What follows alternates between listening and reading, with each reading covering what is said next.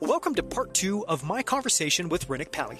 I'm Daniel Scrivner, and this is Outliers, where every week I sit down with an entrepreneur, investor, or iconoclast to dissect what they've mastered and how they see the world, digging deep to find the ideas, patterns, and perspectives that can help us all become better entrepreneurs, investors, and leaders.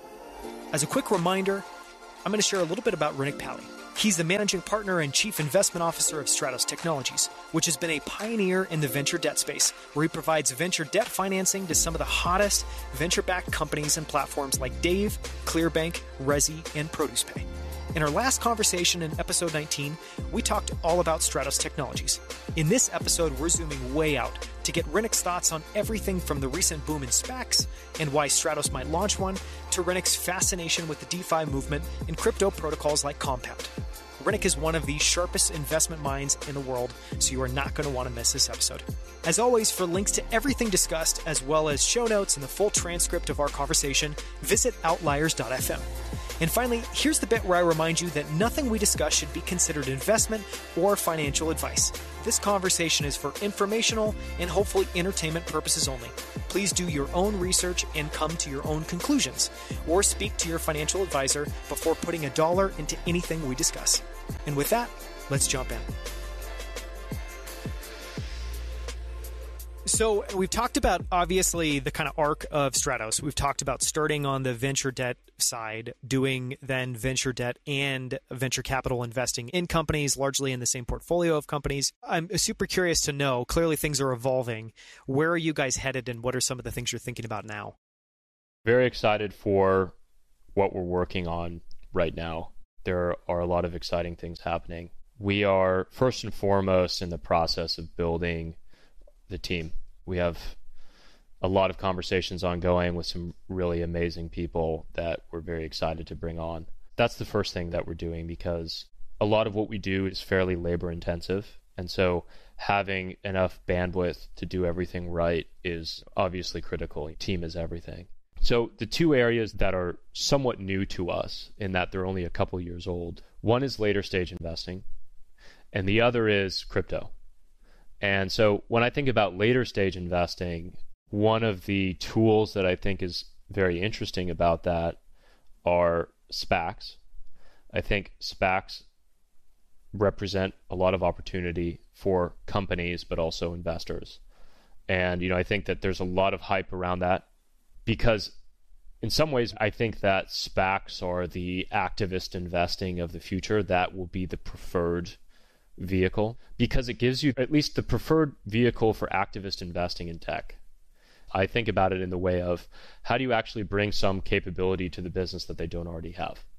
And that's what every good venture investor does anyway. So there's nothing really new about that. It's just interesting to have the public platform to do that with. And I don't anticipate that being the core element of our strategy, but that's why I say that that's an interesting mechanism for value-added investing as opposed to activist investing in the tech world. Because otherwise, if a company is big and successful enough, it just goes regular way IPO, and the board never changes. And then you have these weird governance issues between the management and the shareholders, especially if the management is like the controlling shareholder. And I guess so far that's worked. Now, I think that's probably less of a feature than some people might argue that it is.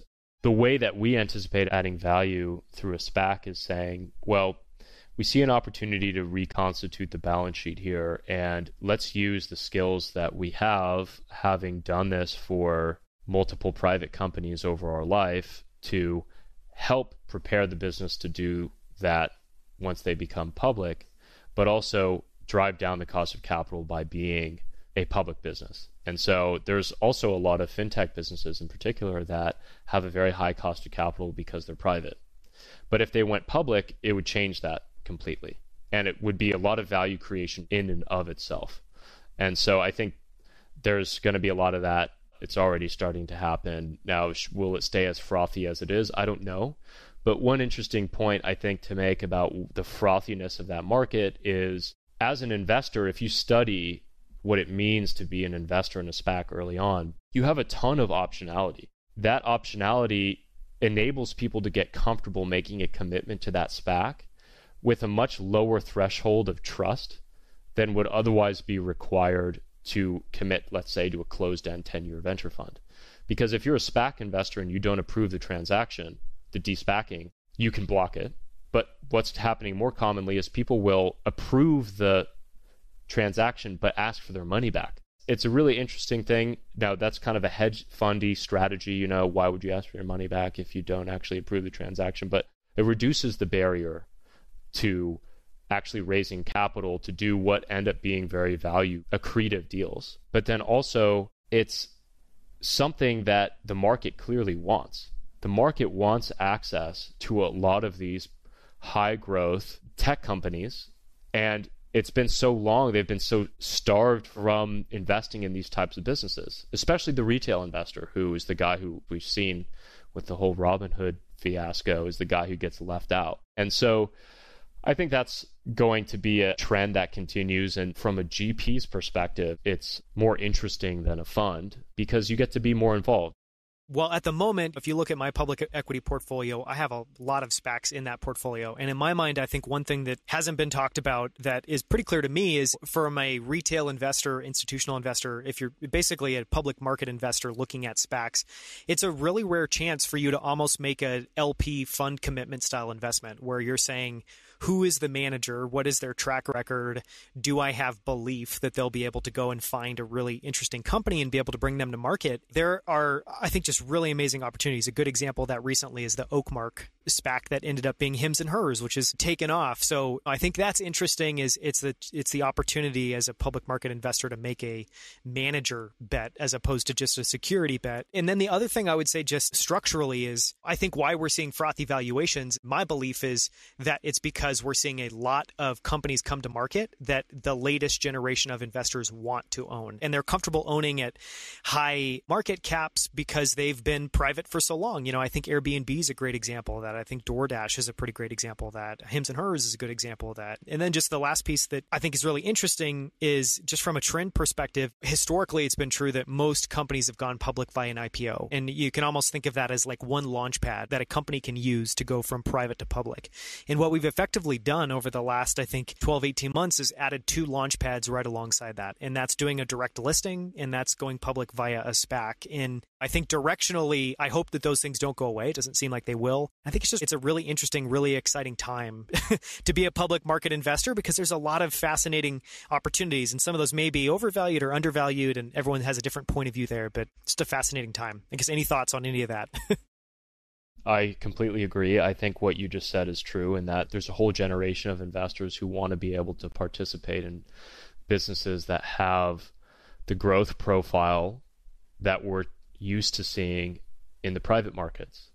And the reason why they want that is because they have seen enough examples of businesses that have scaled continuously year after year after year in a way that defies that base rate transition matrix that has existed for every other business in the world until the last 15 or 20 years. In a way, they know what I'm saying. I'm just articulating it in a different way. They just know it intuitively that, hey, you can invest in some great businesses that are going to compound for a decade. And now is your opportunity to do it 2, 3, 5 years early. And how much is that worth? Well, if you look at some of the other businesses that are worth $10 billion or more by the time they go public, and you missed out on a 2x or a 3x by just having to wait for it to go public, then the SPAC in comparison to that is not so frothy at all. The kind of idea there, I think, is very true for sophisticated investors, meaning that, sophisticated investors are looking, and I don't mean this in a negative way, but investors that have LPs or kind of shareholders to report back to, they need to be able to look at these and do that kind of bottoms-up analysis on it. But I think the other thing we're seeing, which I'd love for you to maybe touch on, any thoughts on the kind of retail investor side, because I think that's certainly adding to a lot of the frothiness. But kind of my point of view is, yes, there's some really exciting just businesses that are coming to market, but I think what's also also happening is just a generational transition where when I talk to my brother, when I talk to people our age, especially people in their 20s that now have the ability to invest via something like Robinhood, they don't want to invest in Starbucks or Chevron or Microsoft or any of those. I think their point of view is, where are my companies? Where are the companies that I admire, that I want to use? And I think that we're seeing a lot of those people vote almost from a heart kind of values perspective. Any thoughts on that? Do you see that? Do you agree, disagree? I certainly see the trend for people wanting to invest in companies that they know and like. It's kind of like the Peter Lynch thing, invest in what you know.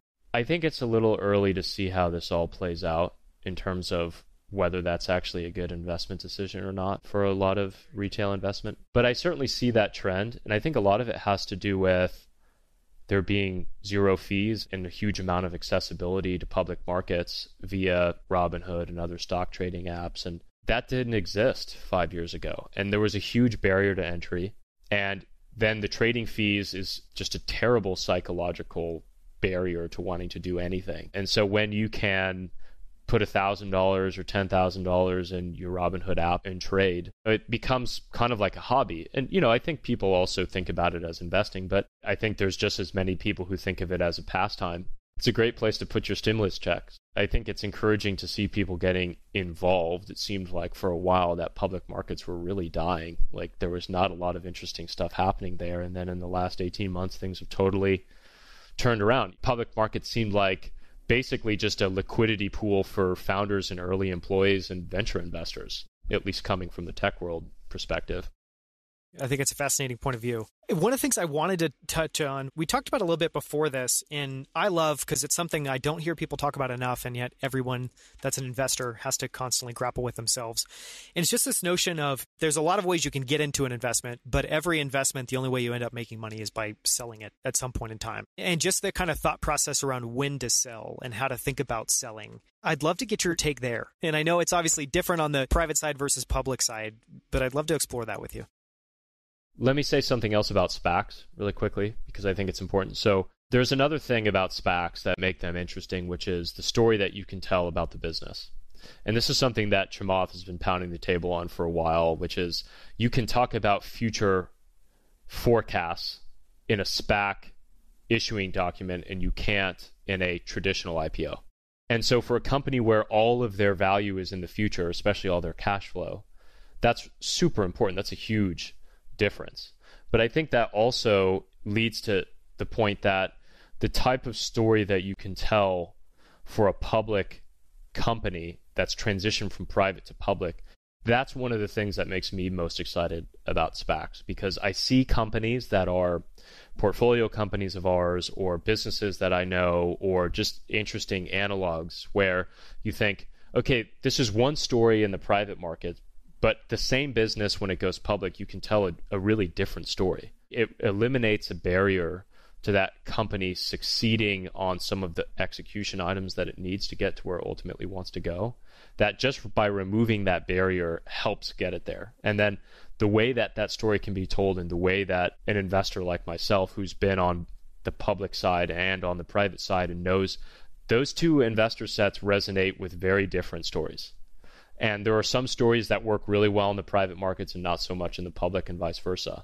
And so finding businesses that have that, let's call it narrative arbitrage between private and public, is also interesting. But then there's also one other thing, which is investors in the public markets have a potentially infinite duration, which is, as long duration as venture is, it is not infinite.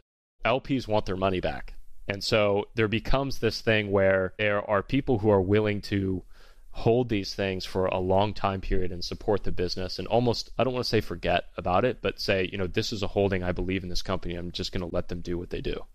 And oftentimes those end up being the best investments. Like, that's very Charlie Munger-esque. I don't think he's ever put it in those words exactly, but I think that's one thing that is another advantage to the SPAC model. I was just going to say, too, for one, a real life example of what you were just talking about, someone who I follow on Twitter, and I'm totally blanking on his name, but he's the CEO of Okta, which does, is a security company. And he had a series of tweets, this was a couple months back, where he was watching, I think it might have actually been Chamath, on a show talking about this company they were about to bring public via a SPAC and talking about all these future projections and what excites him about the business in the future. And his question, which is, I'd never really thought about it, was if I were to go on TV and talk this way about Okta, it would be illegal. What makes it so that someone who's launching a SPAC or taking a company public via SPAC can do this? And I had not really understood what was informing that. So I think it's just really interesting to think about that example. And for anyone who's interested, you can go to that Okta CEO Twitter profile and see some of those tweets. But to see that actually play out in the real world is really fascinating. It's a very different game. It's almost like different rules. Okta is an incredible business. The moat that they have is just wonderful. I really like that company, but I agree with that. The other thing is, from a regulatory perspective, why can't people speak about traditional IPOs in the same way that they can speak about SPACs? Well, I guess it's because the SEC assumes that the retail investor is not capable of making an intelligent investment decision based on future prospects, I suppose. And maybe that's based on data. I'm not really sure, but it's really interesting to think about what kind of hurdles and what regulation really does to markets and how much of it is good and how much of it is not good. It leads me to think, okay, well, let's look at the crypto markets as an alternative and say, well, what's happening there? Because one of the big things is regulatory arbitrage. And regulatory arbitrage is not a new thing. It exists in the fiat world. That's what banks do all day long. That's how they make all their money, is regulatory arbitrage, for the most part. I think it would actually be really interesting to see that regulation rolled back on the IPO and public company side. And I think the reason there is, I don't know any investor, period, whether public or private, that doesn't want to hear the management's views on the future and how they think this will play out. And yes, there certainly needs to be some sort of rules around how you can talk about that and the sorts of things you can say, or at the very least, there needs to be some sort of disclosures that happen before or after you say that. But just knowing that it's not on equal footing, if you were to be someone who's running a SPAC and taking a company that way, or someone who's going via IPO, it doesn't make a ton of sense to me. It seems very antiquated. I don't know any. It is. It requires considering the time frame that rule was made and the technology that existed at the time, which was, okay, how did I go out and find out about a public company? I had to go to the library and find it, or I had to send for it. I had to call the company secretary and ask them to send me their 10K in the mail. It's the Warren Buffett, Charlie Munger initial process. I can't even imagine that. And pretty much there are very few people who still are active investors today who can even remember that. In that time period, I completely understand why that rule would make sense. It's an opportunity for fraud. As Charlie would say, it's a thieves' paradise. But it's different today. People have the ability to get the same information as every institutional investor, say from some alternative data like the stuff that Robinhood sells, but the same company produced information. And people know how to use Google. They use it for everything. I mean, why can't they go and see what the company is saying? And by the way, to write it in the 10K or S1 or S4 MDMA is not nearly as accessible as the CEO just going on YouTube or something, or even TikTok. And I think that would probably benefit a lot of people, and let the people decide what they want to invest in. But unfortunately, regulation is the slowest moving of all the things. And, you've got, on the other hand, technology, which is like this recursive thing where tech gets built on top of tech. And so it has an exponential function that doesn't really exist in regulation at all. So it's impossible for it to ever keep up. It's doomed for failure. Yeah, and just one other thing that's interesting is take some of the recent examples where you're seeing large groups of investors that are all sharing their ideas, their philosophies on investing on Reddit or other platforms. And, this happens every day all across the internet on all sorts of websites where investors are sharing their beliefs, their ideas about how these investments will play out. It just seems a little silly that that's totally fine. We can have that ad infinitum, but we can't have the CEO of the company be able to share their somewhat more informed or more grounded view on where things are going. It's a very well put dichotomy for sure. So let's talk about some of the stuff that you're interested in looking at in the crypto space. I've been involved in the crypto space for 4 years now. started out by the basics and trying to understand what Bitcoin is and why is it interesting, and then what is Ethereum, and then what are some of these other challenger blockchains, and then starting to see the protocols built on top of Ethereum.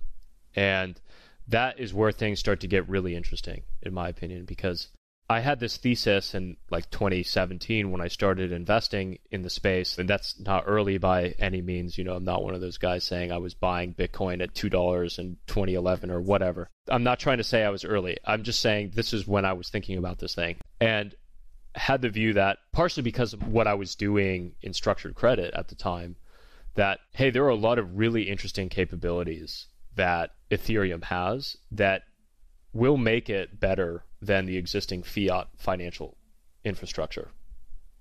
And in order for that to become true, there are going to need to be some very foundational Lego building blocks, so to speak, that have to be created.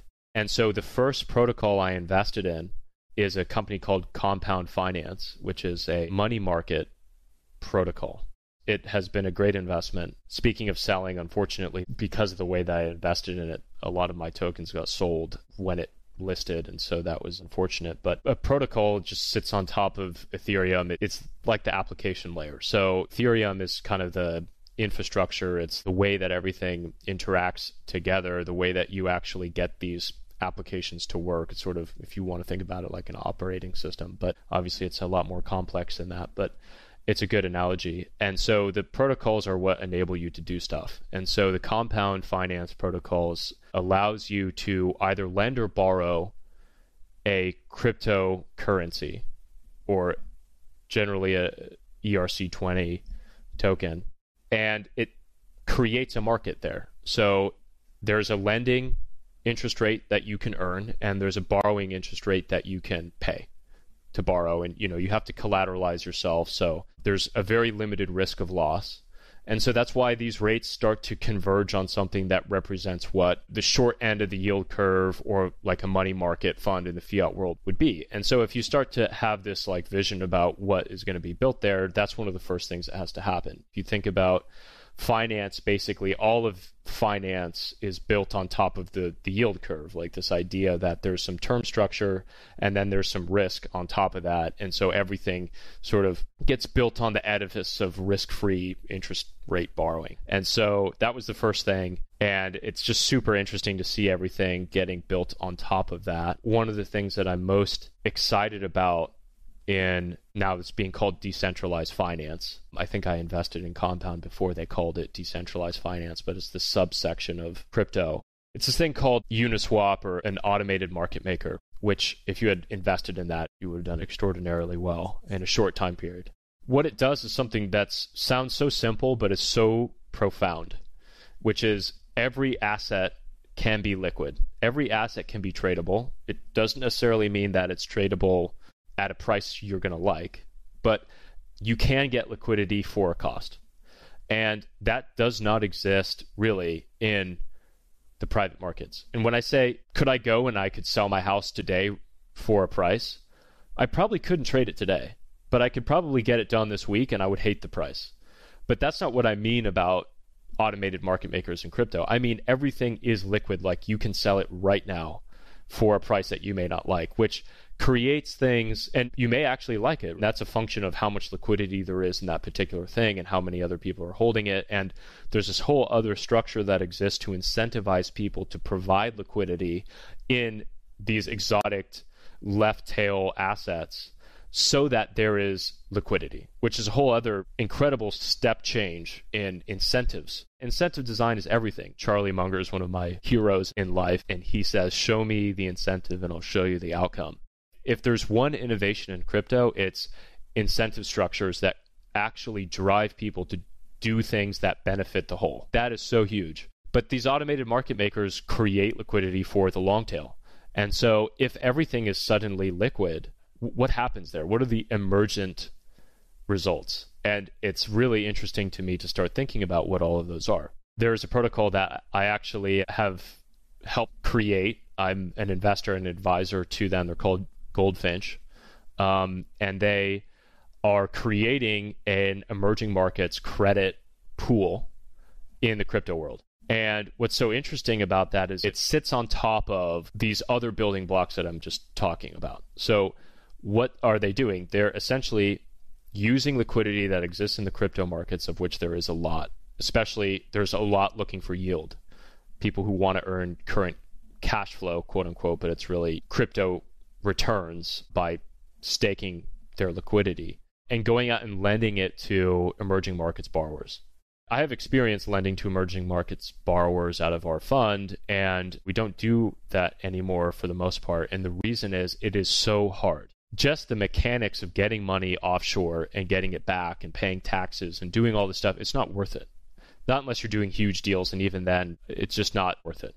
What they're able to do in this protocol in Goldfinch is just, it's a literal 10x improvement off what exists in the fiat world. And I think there's some VC who says, if you're really going to create something great, it has to be 10x better than the alternative. I think it's really hard to find things that are actually 10x better, but like this is actually 10x better. You can send money across the world to a borrower in minutes. They have the money, they can use it, they can send it back to you with really no headache. And then also the potential scale that is going to be created by that, by Goldfinch. And so I'm really interested in that. And there's a whole other component to it about how people underwrite loans and bring loans. And the short answer is there's a brilliant incentive structure that's been created to incentivize people to perform these various tasks with the protocol so that it can operate in a decentralized way. So there's not going to be 10 credit analysts there sitting there doing deals. There's going to be people that are crowdsourced from the crypto community doing this. And with the right incentives, you're going to get people who are really good at it. That's hard for people to accept, I think. That like, wow, there's someone that I don't know, that I don't trust, that's going to go out, is going to go out and do this, and they're going to do a good job. But if the incentive structure is right for that, it will happen. The last piece is, okay, well, let's say I wanted to invest my Ether that I have sitting around doing nothing, and I want to start earning yield. How can I do that? Well, one way I can do that is I can trade that for the token that Goldfinch is going to launch. And I could buy the token, and then I'll start earning yield. I will essentially lock my value into their pool, and they will use that as liquidity to go and make real world loans, and I'll earn that. Now, let's say I want my money back. Let's say I want to go and start trading again or something. I can take that and I can go and trade it with someone else who wants it. And I can do that via the automated market maker protocols. I don't actually have to go and ask for my liquidity back from the Goldfinch pool itself. And that's created by the AMM, which means if now I know that I can go and lend my money, but I have instantaneous liquidity. So what does that do for the cost of capital? It's significantly lower than it would be if I am raising money in the fiat world and I'm saying, okay, you're going to have to lock your money up with me for 5 years. People want a much higher return for that. And so there's this arbitrage that the protocol is creating. And then just to go down that rabbit hole one step further, there's an alternative, which is I can take my Ether, I can go and I can borrow against it in this compound finance money market protocol, and I can use what I borrowed against it to go put that into the Goldfinch protocol and earn yield on that. So I actually can continue to get my exposure to Ether if I have the long-term view that it's going to continue to go up in value, and then I can borrow against it, pay 2 or 3%, and then lend it at 12.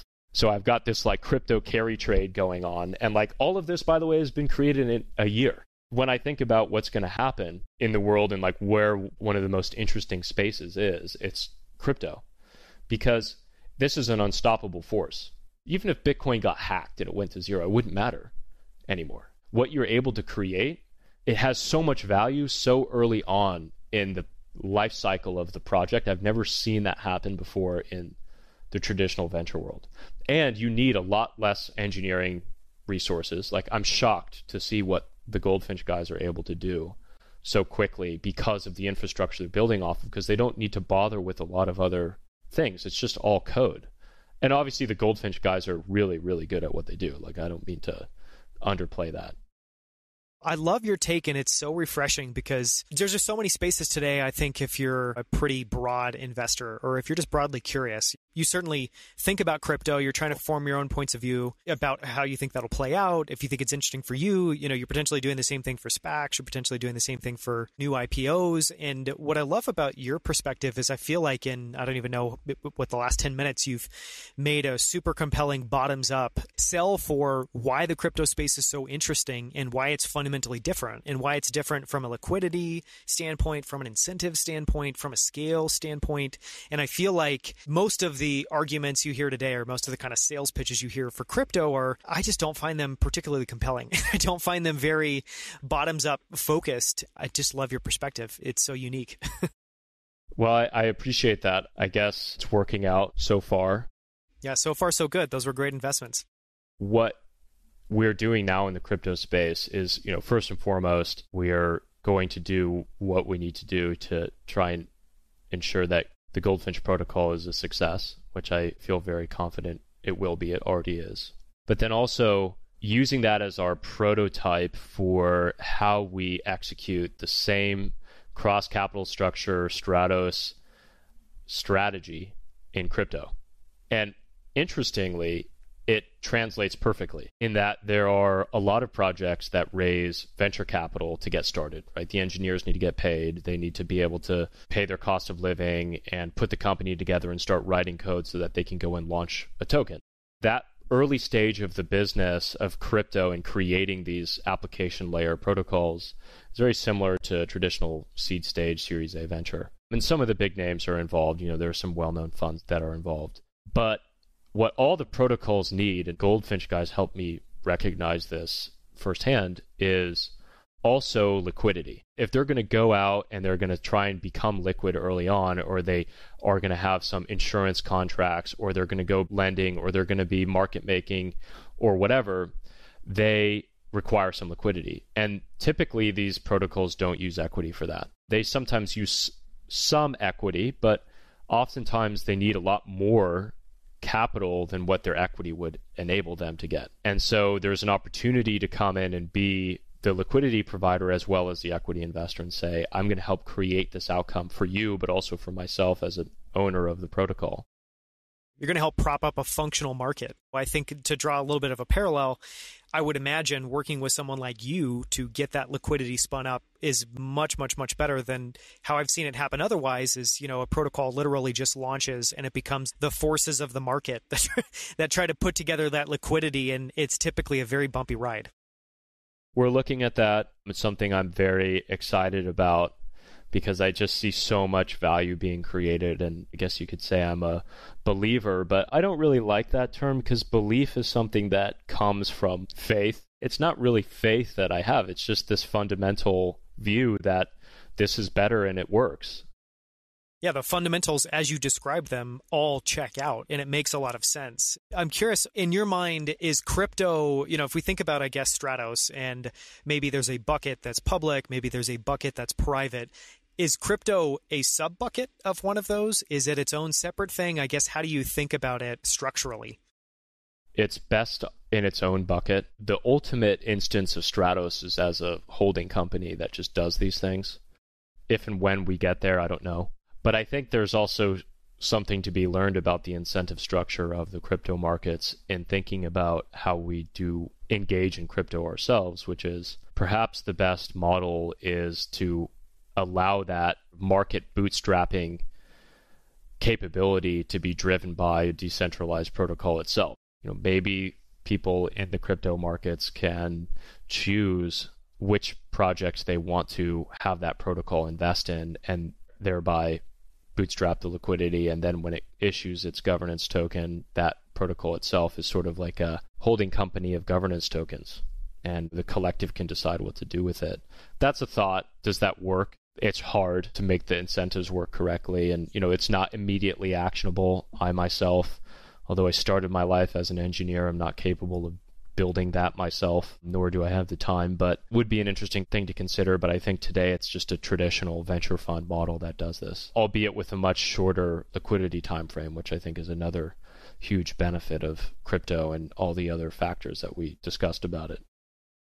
This has been a fascinating conversation, and we've covered a huge range of topics that I think people are really going to be interested in hearing your thoughts on. So thank you so much for your time, Rennick. It's been an amazing conversation. Thank you, Daniel, for your time. Again, I'm really grateful to be hosted here by you. I love talking about all this stuff, so would love to do it again. If anyone is interested in any of the stuff that we're talking about here and would like to consider joining the team, please reach out. Would love to chat with you. Yeah, and how can people find you? Where can they find you? Where can they find Stratos?